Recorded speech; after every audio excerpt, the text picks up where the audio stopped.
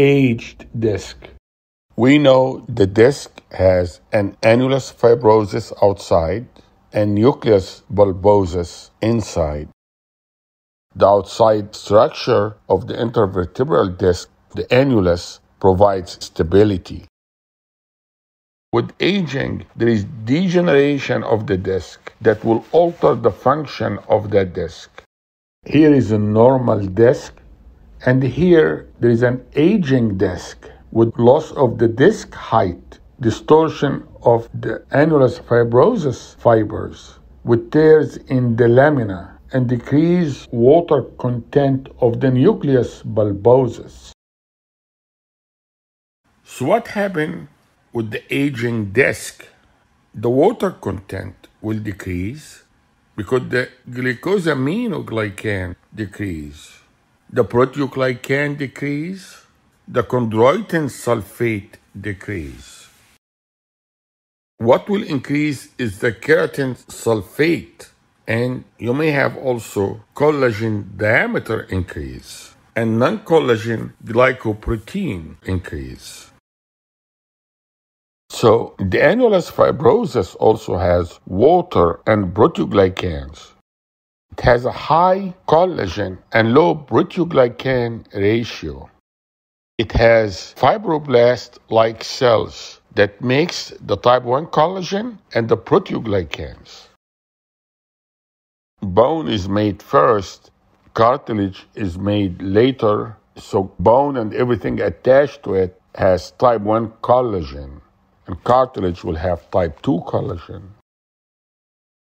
The things attached to the bone got to be strong like the bone, so it got to have type 1 collagen. So the annulus has type 1 collagen. The disc cells does not need oxygen to remain alive, but they need glucose. So they die at a low glucose level or acidic pH. So if you lose the nutrient blood supply through the vertebral body, that will starve the cells in the center of the disc, and that may be a major factor in disc degeneration. With aging, there is degeneration of the disc that will alter the function of that disc. The aging leads to the overall loss of water content and conversion to fibrocartilage. So really what happened with aging disc is the blood vessels and nutrition from the endoplates decrease, and there will be increase in matrix breakdown, and there will be cracks in the endoplate, more annular tears, cartilage cracks, microfractures in the endoplate, and tears in the nucleus pulposus.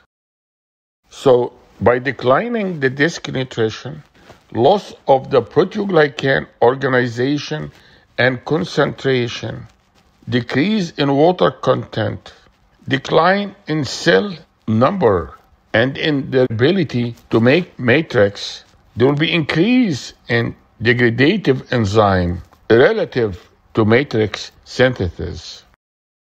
The annulus fibrosus have the highest tensile modulus to resist torsional, axial, and tensile loads.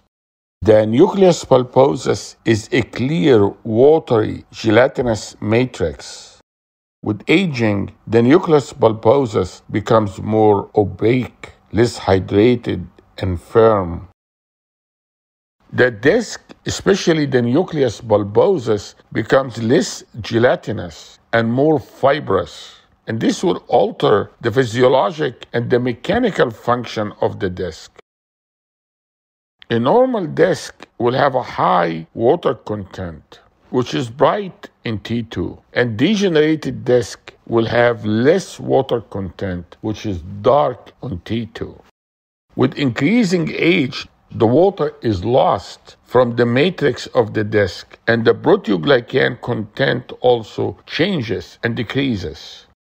It is clearly the diminished blood supply to the endoplate that result in tissue breakdown that will begin in the nucleus pulposus and lead to degeneration of the disc. These changes can occur early. 35% of asymptomatic patients that are less than 40 years old will have changes in their MRI, either a disc bulge, degeneration, or herniation. And 93% of patients more than 60 years old will have similar changes, in addition to arthritis of the spine. Always correlate imaging with the clinical findings.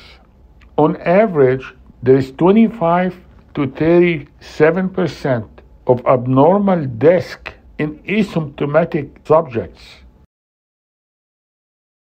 Thank you very much. I hope that was helpful.